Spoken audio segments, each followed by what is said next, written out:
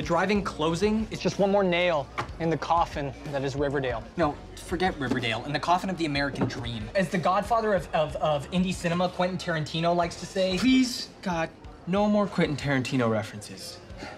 What? I'm pissed. And not just about losing my job. The Twilight Drive-In should mean something to us. People should be trying to save it. In this age of Netflix and VOD, do people really want to watch a movie in a car? I mean, who even goes there? People who want to buy crack. And cinephiles. And car enthusiasts. Right, Bets? Totally. Anyway, it's closing because the town owns it but didn't invest in it. So when an anonymous buyer made Mayor McCoy an offer she couldn't refuse... Anonymous buyer? What do they have to hide? No one cares. I do. Also, you guys should all come to closing night. I'm thinking American Graffiti. Or is that too obvious? I vote for anything starring Audrey Hepburn. Or Kate Blanchett. Or the talented Mr. Ripley. Betty, your choices?